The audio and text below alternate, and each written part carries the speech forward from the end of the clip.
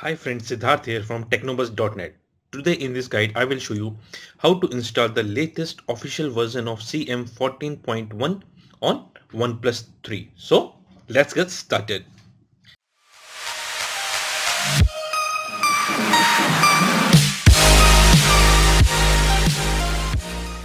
As you guys knows that the CM14.1 is based on the latest Android 7.1 Nougat ROM, and now it's official available for the OnePlus 3 Android smartphone. To flash this custom ROM, all you need a rooted phone with TWRP custom recovery. If you don't know how to root your device or install the custom recovery on your phone, there is a link in the video description. From there you can install the latest TWRP recovery on your phone. To flash the custom ROM, all you need two zip files. First one is the CM14.1 official zip file, and second one is the GApps zip file to flash all the latest Google applications on your custom ROM. So both the download links are in the video description. From there you can download the latest CM14.1 official ROM and the latest Google applications for the CM14.1 Android 7.1 ROMs. I already downloaded those files, so let me show you. So here are these files, CM14.1, and the last one is the OpenGApps ARM64. Yeah, you have to download the ARM64 version 7.1. Otherwise the GApps file will not work on your phone. So once both files are saved, reboot your phone on TWRP recovery. To do this, first switch off your phone. It takes around 5 to 10 seconds to turn it off. So just wait.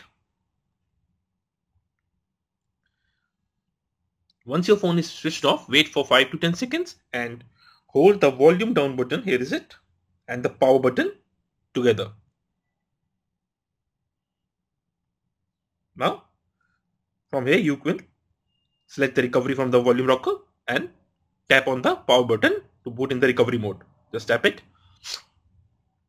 Within a few seconds you will see the TWRP main recovery screen on your phone. So here is it, TeamWin TWRP recovery. So once you are on the home menu of the TWRP recovery, to install the custom ROM, I always recommend you guys to take the backup of a previous ROM.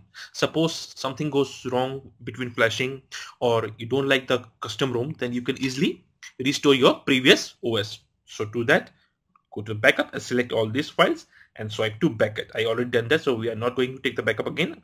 And to restore these files, go to the restore, select the backup file and swipe to restore. So to flash the custom ROM, first go to wipe, advanced wipe, select the Dalvik cache, data and system. Make sure don't select the internal storage, otherwise you will remove all the files that you saved on your phone like CM14.1 and the OpenGApps file. Select all these 4 folders and swipe to wipe. It just takes some 15 to 20 seconds to wipe all the data. So you can see that the wipe is complete. Then go back to the install and locate the CM14.1 zip file that you saved on your phone. Here is it, second last one. Select it and swipe to confirm flash. It will take around 20 to 30 seconds to flash the custom ROM on your phone. So just wait, let me show you. So you can see that the progress bar is running. So that means the flashing process is start on your phone.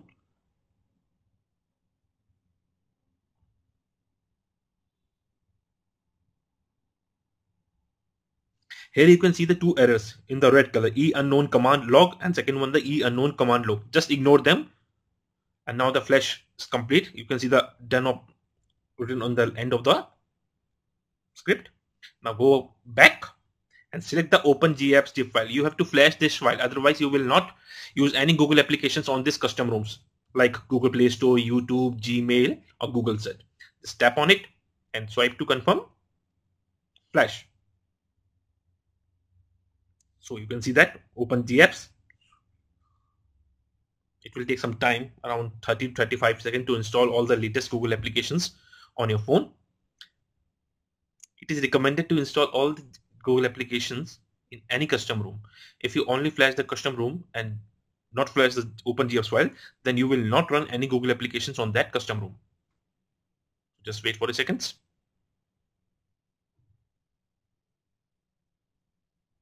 You can see that installing call sync, installing dial framework, installing Google, copying log to SD card. That's it. So installing the process is done. Then you can see the two options there: wipe cache in Dalvik and reboot system. First, tap on the wipe cache in Dalvik, swipe to wipe, and now reboot system. The first boot will take some time, near about 5 to 10 minutes, so just wait and be patient. It will take some time to make some changes on your phone. So just flashing now. Sorry, it's booting. Now you can see the CM14.1 boot screen logo. That means the custom ROM is successfully installed in phone. So just wait, I will show you how it works. Now you can see the CM14.1 custom ROM is successfully booted on OnePlus 3 and is working fine. So let me show you some of its features. So here is the toggle bar. You can edit them easily. Settings. You can see both the SIMs are working fine. Let me show you. SIM cards. The SIM slot 1, SIM slot 2, both are working fine. And it's VoLTE support. Let me show you. You can see the HD screen, HD logo here. That means it's VoLTE support, voice over LTE. Show me some settings. LTE mode, preferred type, all of these things. So these, both the SIMs are working fine. Display, notifications, sound, apps, battery. You can change the buttons if you need the on-screen buttons. Here is the navigation bar buttons. You can change the button layouts also, spacer, everything is here.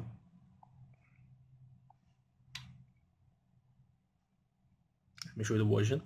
Android 7.1. You can see that model number OnePlus A3003, that is OnePlus 3. Android version 7.1. Official CM14.1 experimental build for OnePlus 3. So let me show you the camera. The camera is working, also working fine, as you can see that.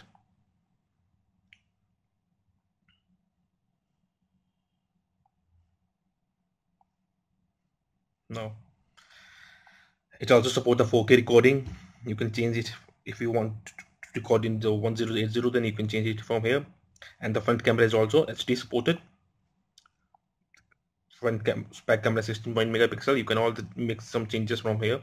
So that means the ROM is working fine. So this is the best way to install the latest CM14.1 Android 7.1 custom ROM on OnePlus 3.